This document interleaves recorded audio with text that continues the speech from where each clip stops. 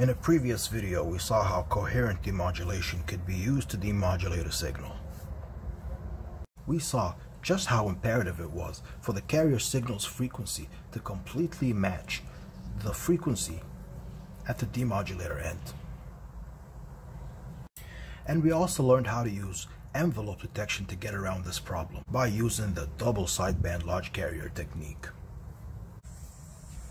However, and unfortunately, there are limitations to the envelope detection technique.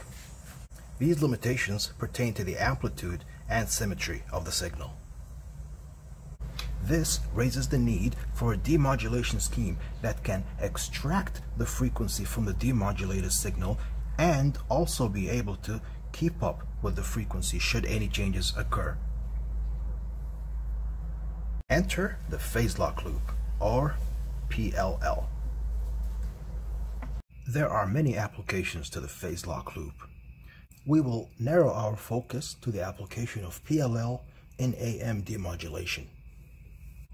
Here are the components of the phase lock loop. This is the phase detector, but for our purposes, let's just consider this as a simple multiplier. This is the loop filter, and this is the voltage controlled oscillator. Our focus will mainly be this input and this output.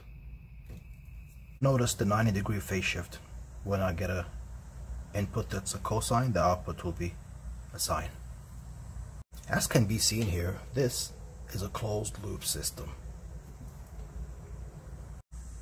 The task of V out is to lock and track the frequency of V input.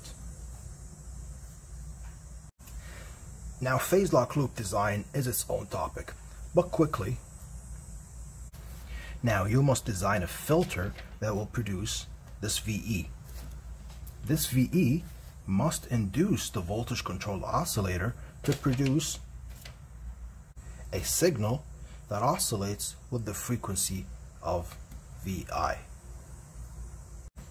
And again, because this is a closed loop configuration, if no changes take place in V input, there should be no changes in V output. However, if a change does take place in V input, then V output should be able to track V input within a reasonable range of operations.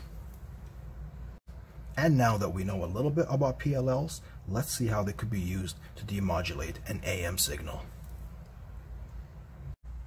In the previous schemes, we required prior knowledge about the frequency of the carrier signal in order to be able to do a successful demodulation. And if any sudden changes were to take place at this frequency, well, that would quickly degrade or corrupt our output message signal.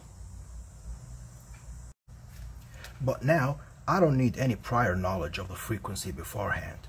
I can instead extract the frequency from the demodulated signal itself.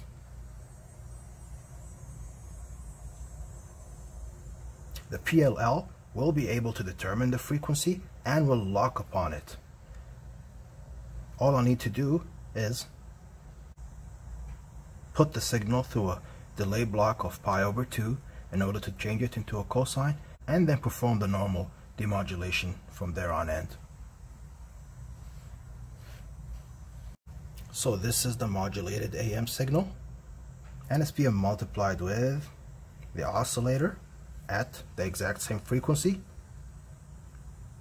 And I'm using a low pass filter to filter out the high frequency component, and a DC block to get rid of the DC component, and I'm able to extract my message signal at the very end. Very cool.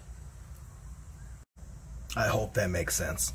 Now go check out this cool vintage function generator.